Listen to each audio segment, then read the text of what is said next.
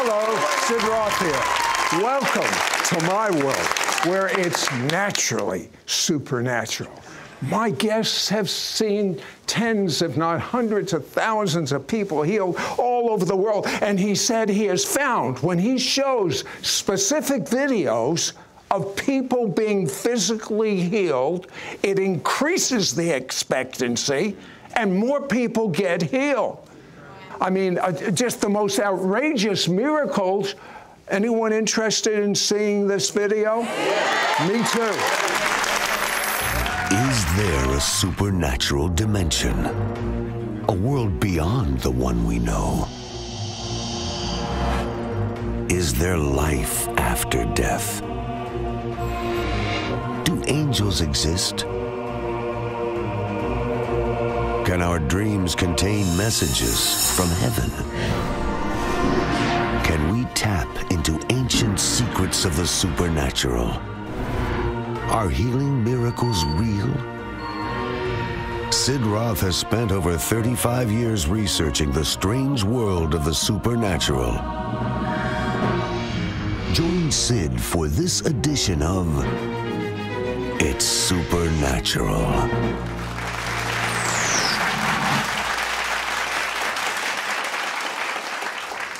When people see this video, tell them what has happened and what you expect to happen. All right. I believe that out of the million families or households that has the opportunity to watch this in the next week, that however many watch, at least 1/10 of you are going to receive a healing during this program today. Not a year or not a month, not a day afterwards, but even today. People get healed before there's a prayer, and then more get healed when there is a prayer. So I believe as you watch this video and you see what God has done, it will create faith in you, and there will be a sovereign visitation, and there's going to be a lot of people get healed watching the video as well today, even in our audience here. There's no sign of any lump. It's gone, and she's completely healed. Randy was saying, believe in miracles, believe in miracles. She felt she needed to go to the bathroom. She went to the restroom, and she said she didn't even have time to go to the toilet. The stones just went through. Deus abençoe. He lost his hearing 100% in both ears, and the doctor said, my case is irreversible. There is no way to heal this. Mas como eu confio no Senhor Jesus, But I believe in Jesus Christ. I didn't believe in what they said. Eu acreditei que uma hora ele ia operar esse milagre que ia acontecer. I believe that he would do this miracle for me. He said, do you realize this? I'm talking to you both, and I'm not wearing the hearing aids. This woman has from the knee down to here a bar and 12 screws. She has to walk with crutches all the time. Hey, Randy, she couldn't bend her knee. She could not bend her knee. I knew today was going to be my day. I want to run. I want to run. I want to run. Woohoo! Praise Jesus! Woohoo! He said that you don't get it. The doctor said you're not going to be healed. You're going to have to amputate your leg if nothing changes. When we first started praying, it's like instantly, within 5 seconds, power hits her leg. And now look what he can do. He can bend his knee, do all that, and raise his hand. Hallelujah. Totally healed. 31 screws, totally healed. Hallelujah. Glória a Deus. And 16 screws inserted on her back. 16 screws. She could not bend, and she had constant pain. All the pain is gone, and now she can do the movement she couldn't do before. Hallelujah. Glória a Deus. Deus abençoe. 8 screws and 2 metal bars on his neck. And I couldn't do this. 4 screws and 2 metal bars.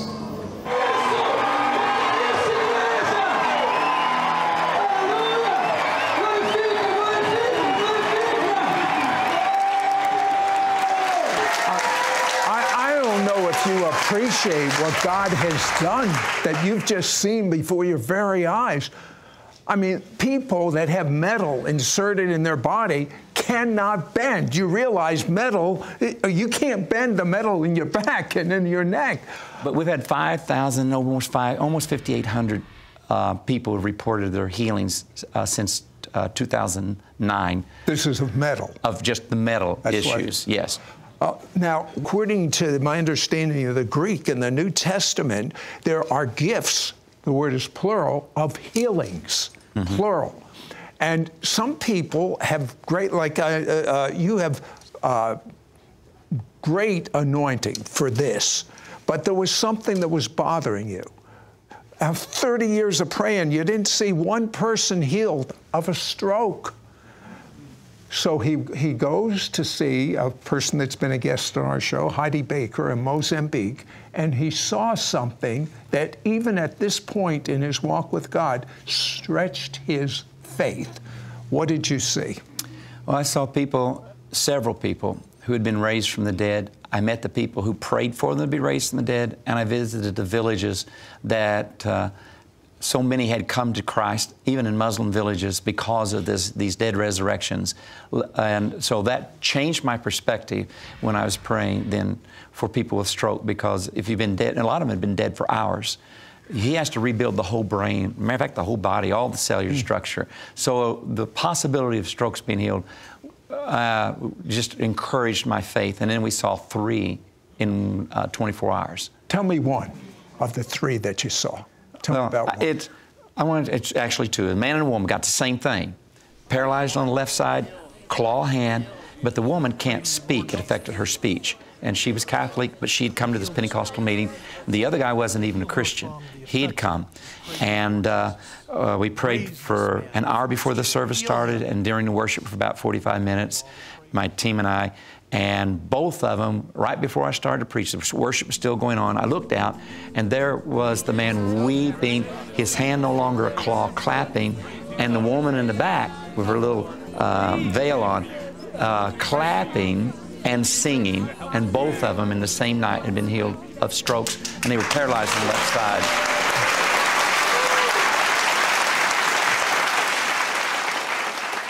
We've seen 2 people healed of very bad schizophrenia.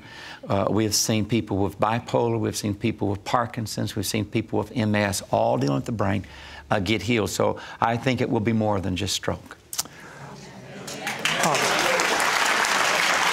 There's something that I have to ask you, and that is, people sometimes they'll feel a fire of God on them. Sometimes they'll shake, and then they'll be healed. Does someone have to feel anything to be healed? 30–40% of the people we pray for don't feel anything that get healed, and they don't know they're healed until they try to do what they can't do, which, when it comes to the metal issue, 100% of the people that I studied, they were healed when they tried to do what they couldn't, not before. So there is a faith element involved. Yes. Yeah, and I just want to encourage the people who are watching to, during the show, at the end of the show, to try to do what they can. And just don't try 1 or 2 times. Take at least half a minute to a minute to continue. Because the Lord actually said that there is something about not being passive, being active.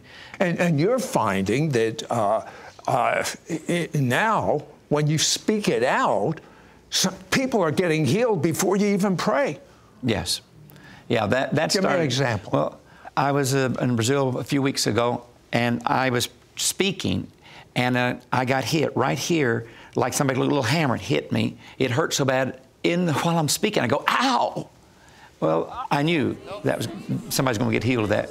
Before I could even say somebody's going to get healed of it, the person who saw me do that had that condition. If he did his hand, like the pastor told me, if he did his wrist, there's a big scar across here, motorcycle wreck, pins, plates, and when he'd do that, a pin would stick up. You could see it. The pastor said it actually looked kind of sick. It's totally healed. There's nothing there now. You can do that. Nothing sticks up.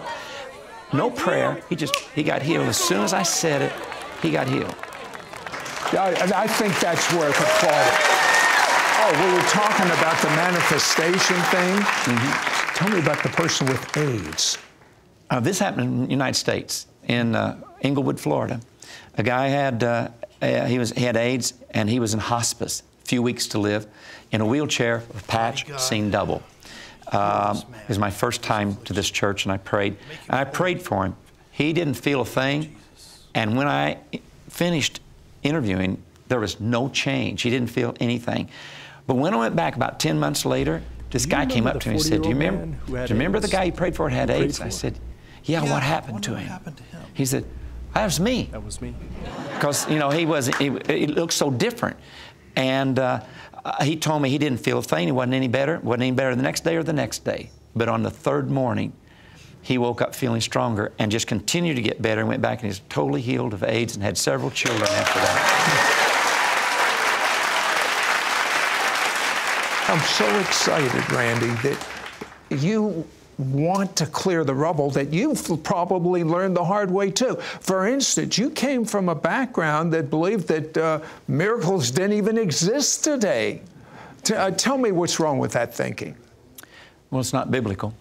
Well, that's a good answer. Scripture actually teaches against that. You know, some of the rubble that I felt like needed to be removed. One is that the gifts of healing and miracles is not for today. That's one. This is some Paul's thorn of flesh, you know. That wasn't sickness or disease. That was, there's only 3 times that thorns in the flesh, the eyes and side, is mentioned in the Old Testament. Paul would have known that, and every time it was never sickness. I think also sickness is your cross to bear. And if you think God gave you the sickness, it's hard to believe He wants to ask Him to take it away. If you think if you think God gave you sickness, why in the world would you go to a doctor to get better, to get rid of a gift God's given you? Right, yeah. Totally inconsistent. So that's, there's all the rubble. And the rubble, lot of rubble. You explain to me where you got that word rubble from. I was going to preach at a charismatic Lutheran meeting for the International, and the Lord said, don't preach anything you've ever taught. Teach about Nehemiah, Zerubbabel going back and rebuilding the wall of Jerusalem. But before they could rebuild the wall, they had to remove the rubble. And then when I wrote the book, Healing Breakthrough, I knew that would be the first half of the book. But it's not enough to remove the rubble. You still got to build the wall of faith. And so it's teachings and practices in both that actually contribute to an atmosphere of faith. Not in a magical way, but just understanding the ways of God. When we understand the ways of God, Moses said, if I found favor in your sight, show me your way or teach me your ways that I may know you. We know God better when we understand His ways because we'll recognize His footprints when sometimes we wouldn't see them, or His thumbprints, if we don't understand His ways. In the same chapter, He says, now show me your glory. I believe, Sid, there's a connection between seeing the glory and when the number one way God glorifies His name is by what He does. So we want to see His ways so that we may see His glory. I agree. And how do we create an atmosphere for miracles? Well, when I wrote Healing Breakthrough, I thought, what do I do in the meetings? Why do I do those things? And what's the reason behind it? Sanctified reason, not reason that's controlled by what we think's possible, but we know everything's possible. And then I tried to write those things in my understanding. Faith is created when we recognize what God is doing in the meeting and are able to communicate that. Once we know it's His will in that meeting to do those special things, it's like He's priming the pump.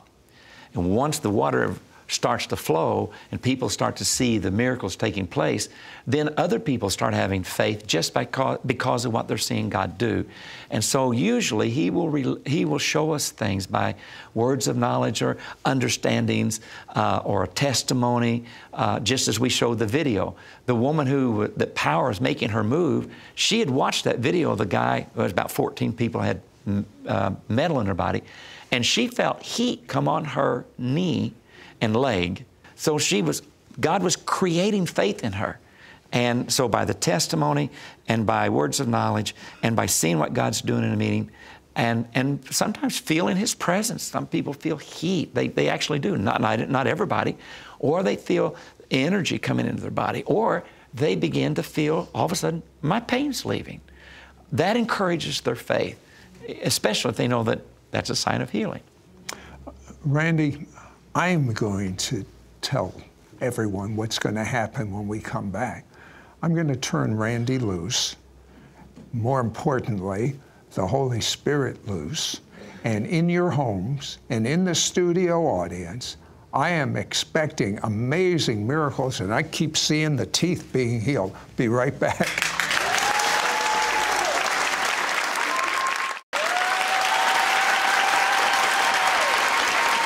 Now, Randy, you said it's vital for us to know that healing belongs to us.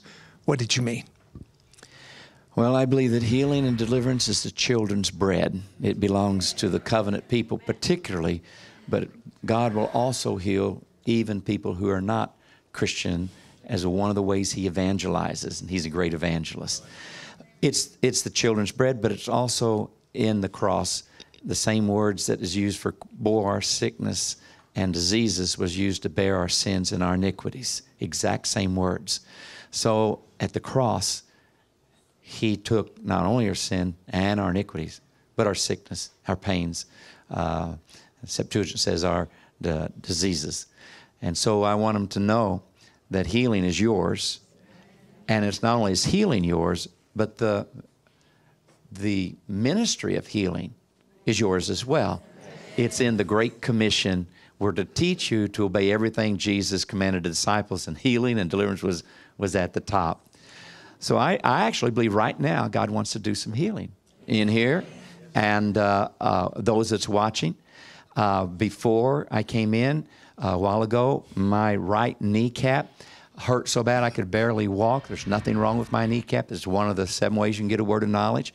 And usually when they hurt that bad, it's something big. So I don't know if it's someone here that has a problem in the right kneecap, or if it's somebody that's going to be watching, but it's going to be either a lot of people or it's something very, very big. So I believe that Lord's going to heal that. I was talking to my intern who's here. Brian over there is 25 years old. He felt like God was going to heal somebody that has something wrong with their neck. And I feel like that there's going to be some people healed that has even an issue of metal and of surgery in the neck. For as that goes, I just feel like every time we do a meeting, we just go for metal. And several other things. Lately, we've been seeing 5 out of the last 6 women we prayed for who had psoriatic arthritis were healed. So if you have, those that's watching, if you have, and those that's here watching, if you have any of those things, or you feel the heat of God come on you, or the power of God beginning to go through you, and as I said with Sid a while ago, you don't have to feel that to be healed. And a lot of the people don't know they're healed until they try to do something they cannot do. So I'm going to ask if any of those things apply to you, for you to stand right now and begin to do something. By the way, you stand. You're not Swiss cheese. You stand at home. I'm looking at you. More important, God's looking at you. Yeah, and I want to give you Excuse me, add stroke. We talked about that earlier. Yes, we talked about strokes. Anything dealing with the brain, MS, Parkinson's, mental illness, stroke, learning disabilities, whatever it may be. Do you have much results with cancer? Yes, we've seen several people healed of 4th-stage cancer. So, you know, whatever it is that you have. Let's stand up, Randy. I am going to ask that you try to do something that you can't do, that you actually do something, test it out, and at home, you do the same, in your living room, wherever you're watching the TV at. And let me add one more thing, because every time I minister, this happens. If you have a pain in your neck or back, you better stand up unless you want to end up being a pain in the neck. No.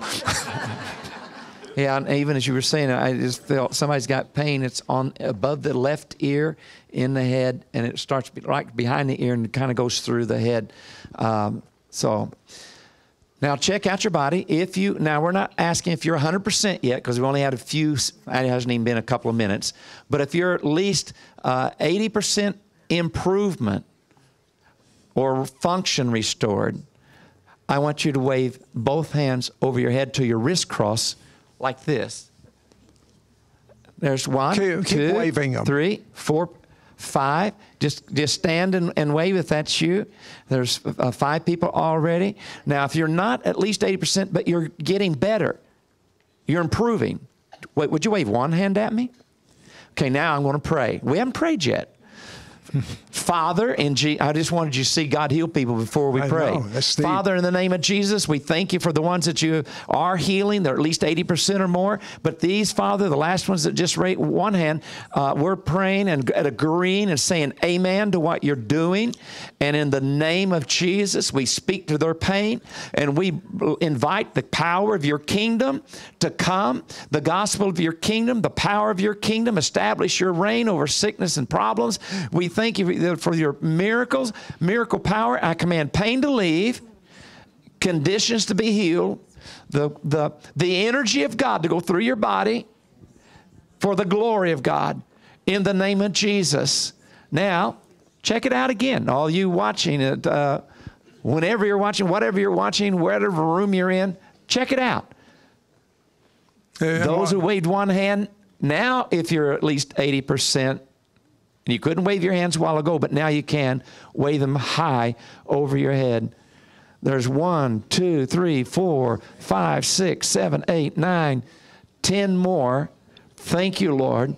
Thank you, Lord. Now, I just believe that, I actually believe, because we've seen God do this, not only will there be people healed the first time you run this, but there'll be people get healed in the reruns. Oh, I'm sure. It doesn't make it could be a year from now. This thing's being shown, and God will use the word and use the testimony and bring healing. Okay, one last word. Pain in the hip area. You're being healed, or even a new hip. You just stand up and walk around a little bit, and you'll see it's gone. Now the healer is not Randy Clark, and it's not me. The healer is Jesus, and in Hebrew, Yeshua. Yes. Next week on It's Supernatural. Hello, I'm Sid Roth. I want you to join me on It's Supernatural with my special guests, Dr. Michael Brown and Dr. Sandra Kennedy, as we share one of the greatest ways to be mentored in the supernatural. And I'm telling you, this is so spectacular. You can't miss this show. If you do, you may miss 45 years of what I've been taught in my guests on the supernatural.